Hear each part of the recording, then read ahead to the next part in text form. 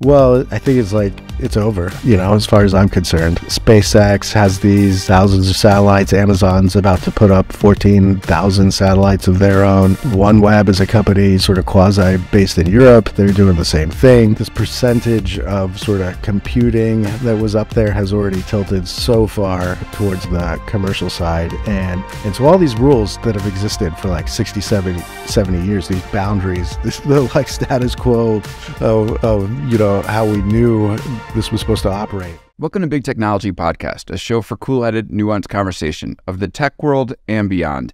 Our guest today is Ashlee Vance. He is the author of When the Heavens Went on Sale, The Misfits and Geniuses Racing to Put Space Within Reach. He's also the author of Elon Musk. He hosts the show Hello World, and he is a feature writer at Bloomberg Business Week. Ashlee, welcome to the show. Thank you so much. So we're here to talk about your new book, When the Heavens Went on Sale, and I just want to let you know and let listeners know that this is a new territory for us, not quite space here on Big Technology Podcast, but we're in the frontier because basically I decided that when, every book, for those who don't know, every book comes out on a Tuesday. We typically do our flagship interview on Wednesday, and I kept becoming second from all the shows that would release on Pub Day. So new rule here on the show: when we have a new book and we do the interview, that will come out on Tuesdays now instead of Wednesdays. So we'll move it up, and then we'll return to our regularly scheduled programming, the week after. So Ashlee, want to say thank you for helping me trial this out. I'm honored to be part of your master plan. Thank you, and hopefully, unlike the early SpaceX missiles, it won't go up in flames on the way into the atmosphere. Be first when you can be first, man. I'm all for it. Exactly. Well, that's cool. I really enjoyed the book. I think there's a lot to talk about here.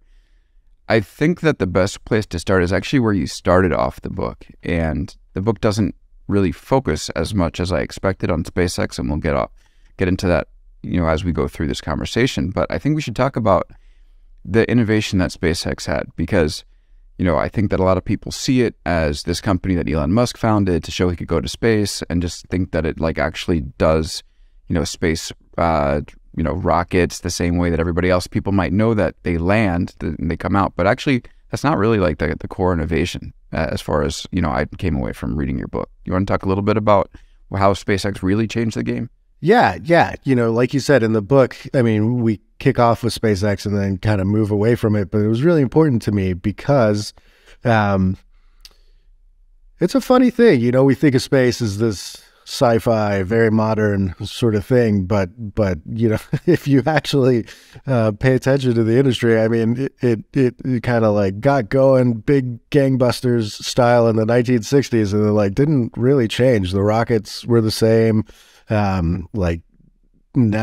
the government-run space programs, the military contractors did not embrace modern computing technology. They used all this sort of ancient specialized stuff that had been certified for space. And so, it was just this it was this industry that was kind of caught in a time warp, and right. This whole idea of space grade, you need space grade material. It's almost just is it really that you need space grade material, or do you need to just pay the contractors who created this term so that they get the contracts get inflated? For people who don't know, we're talking about stuff as simple as something like a radio, where I'm sure in the 1960s or 70s, you probably did need a space grade radio to survive the rigors of the launch and the conditions in space. But then once they certified this radio as being good for the job, nobody ever wanted to try anything ever again and run